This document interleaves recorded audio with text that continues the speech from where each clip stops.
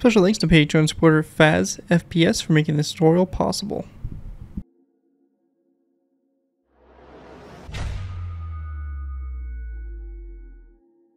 Hello ladies and gentlemen, Scared204 here bringing you another Minecraft Modern Warfare vehicle tutorial. In this tutorial we'll be going ahead and building the RG-33. The RG-33 is a mine-resistant light armored vehicle initially designed by Base Systems Land Systems South Africa, a African subsidiary of Base Systems. Base Systems is in the US extensively modified it with additional protection, new powertrain, and suspension systems.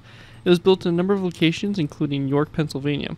It was one of the several vehicles being fielded by the US Armed Forces in Iraq under the MRAP program. So yeah, pretty interesting vehicle we have here in front of us. As I mentioned, this is the RG-33. There is a earlier version, the RG-31, which is a bit different. And there are a couple different variants of this APC. This one in particular here going to be the 6x6, so the 6-wheeled vehicle and all that. So yeah, pretty interesting vehicle and should be a fun MRAP to add to our ever-growing line. I feel like at one point we are going to be running out of American MRAPs to do just because we keep doing them so often and so many are coming in as requests from our patrons. But yeah, pretty good stuff overall. Speaking of patrons, I want to go and give special thanks to Patreon supporter PhasFPS for making this tutorial possible. If you guys are interested in supporting the channel more you guys already do, feel free to check my Patreon page. Link is always in my video descriptions where you can go and pledge a small amount to the channel every month. And in doing so, earn a vehicle request to your choosing. Really helps support the work I do on my channel and is obviously greatly appreciated. So feel free to check it out if you're interested. Anyways, let's go ahead and kind of dive in here to taking a look at the vehicle. So starting off with, we have obviously the front of the vehicle here. The forward version is a little bit different in terms of the front compared to the 6x6. The 6x6 here definitely more of a kind of transport armored personnel carrier equivalent.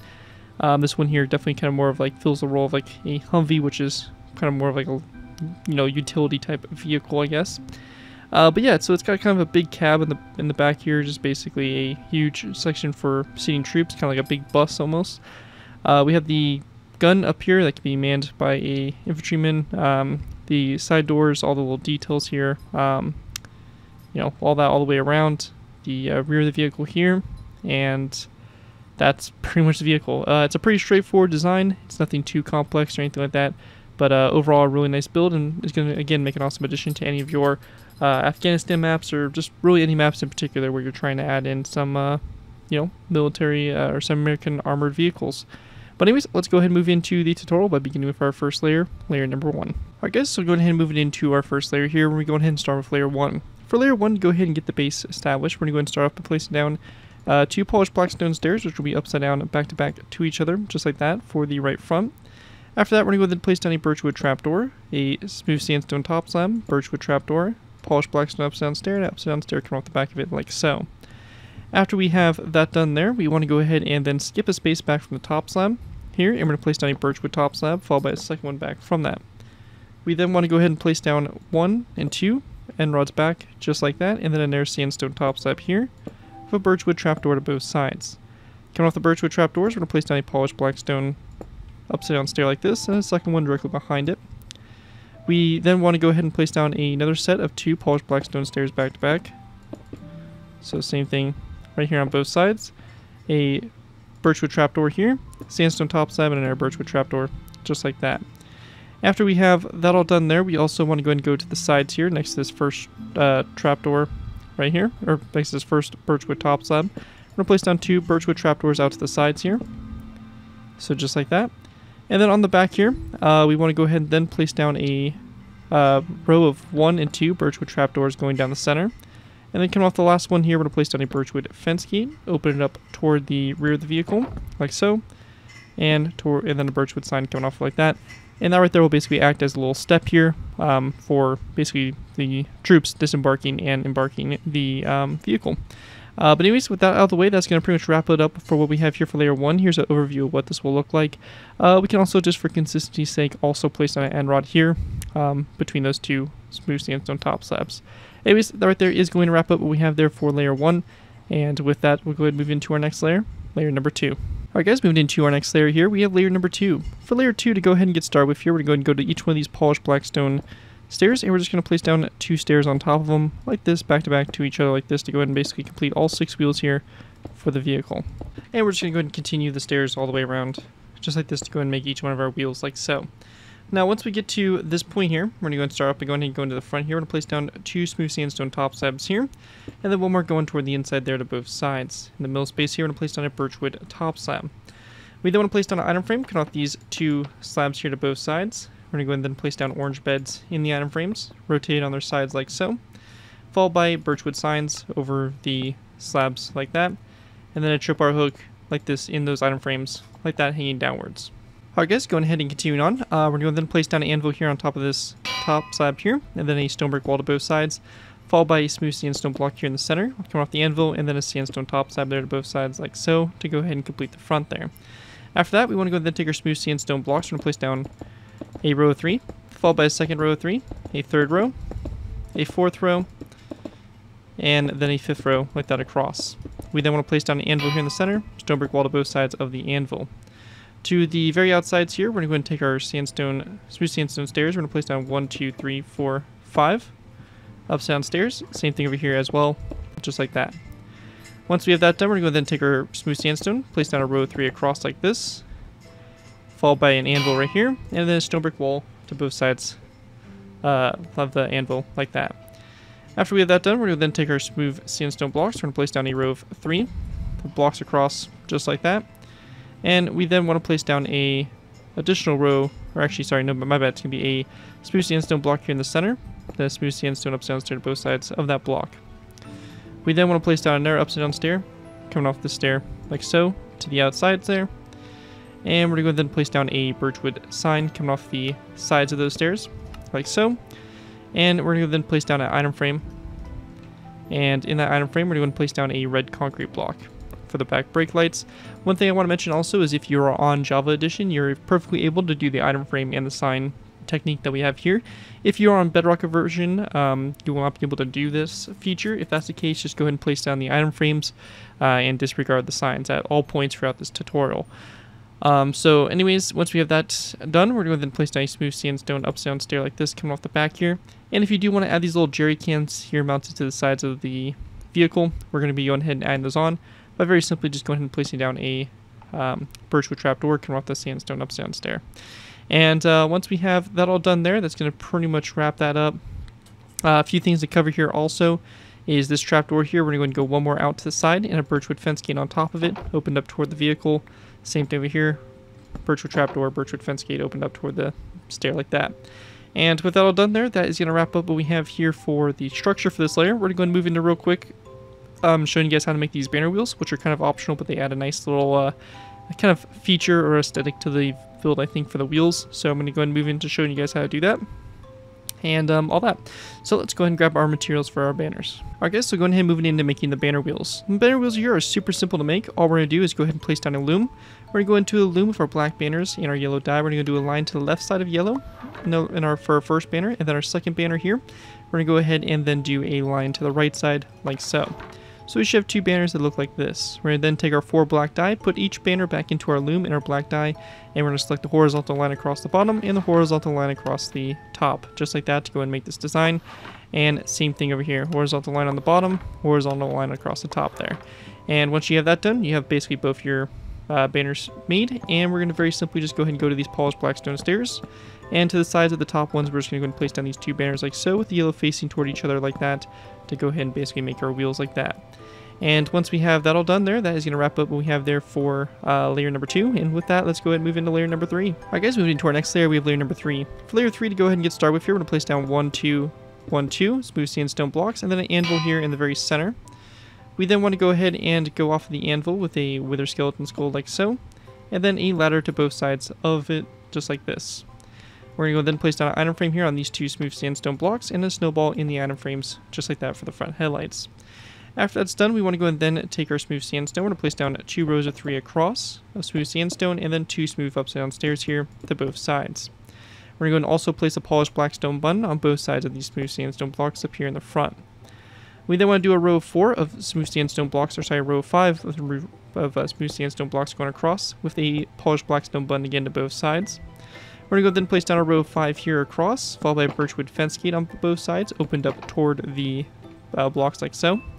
And we're going to go then place down another row of 5 of smooth sandstone blocks across, a row of 3, upside down smooth sandstone stair to both sides, and we want to go then place down another row of 5 of smooth sandstone blocks all the way across, this time with a birchwood upside down stair to both ends.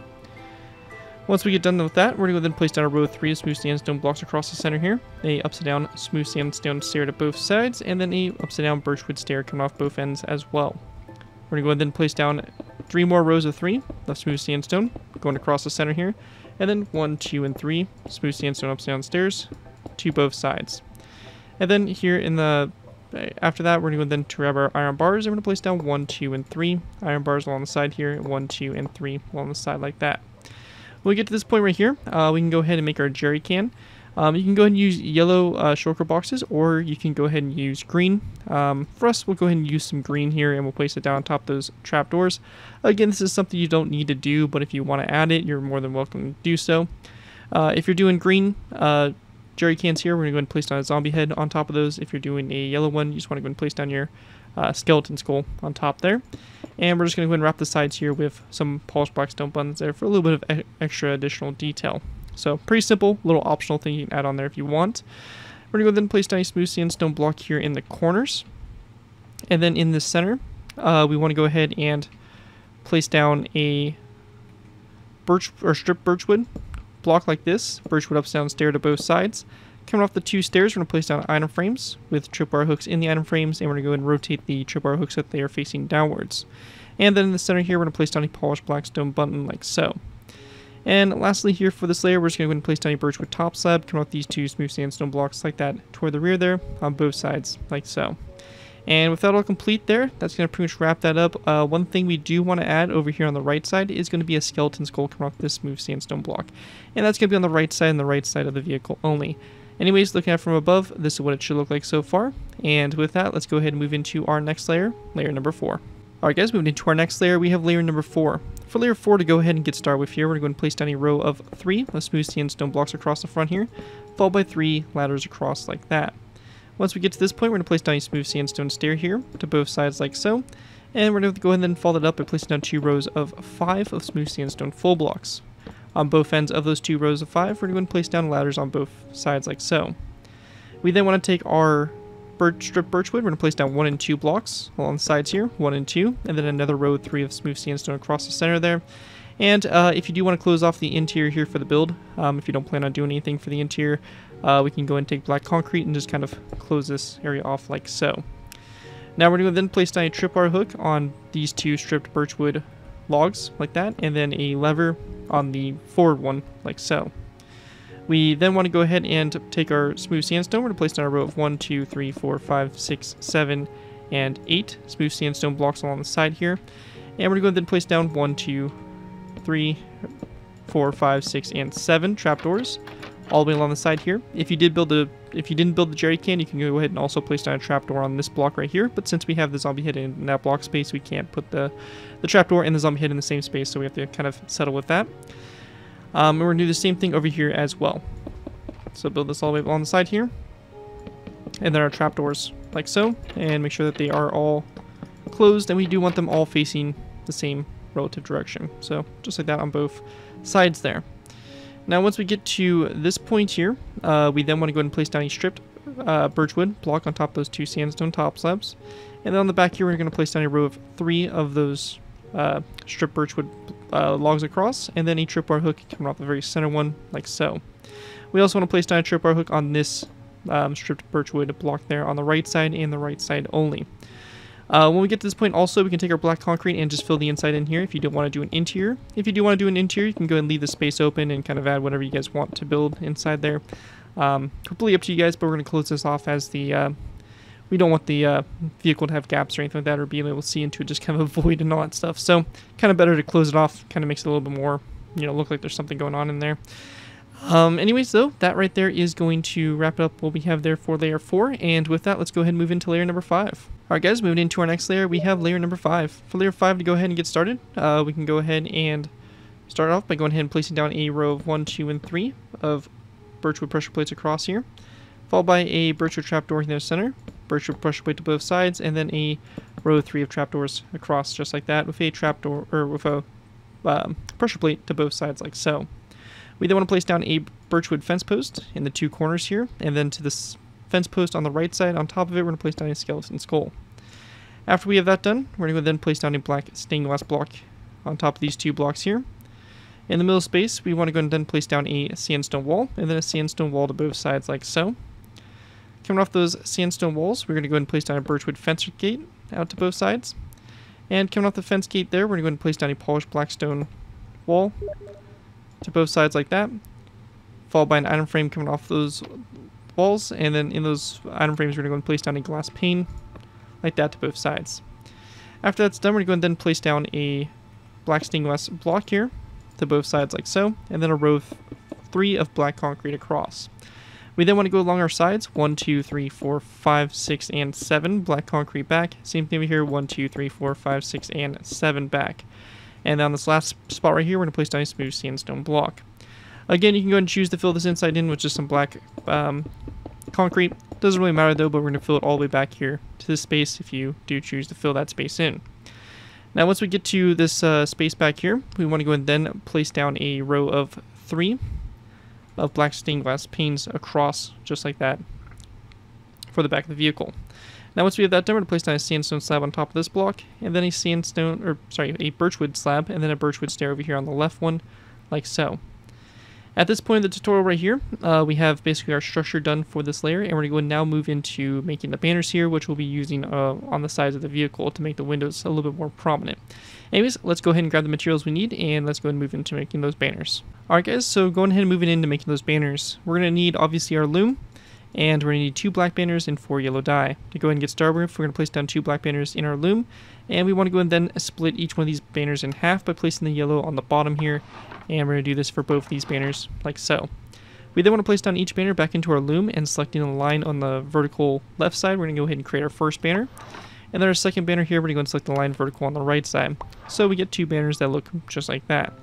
These banners here are going to go ahead and go on the black concrete blocks here, alternating like this all the way down the side here to go ahead and create our windows there on the side of the vehicle. And obviously the same thing over here as well. So you should have a total of 4 windows you're able to make with the space that we have on the side of the vehicle. So just like that. Then on the very back here also, we're going to place down a banner here, come out the glass panes or glass full blocks there to the sides to go and kind of make that look a little bit more window type shaped.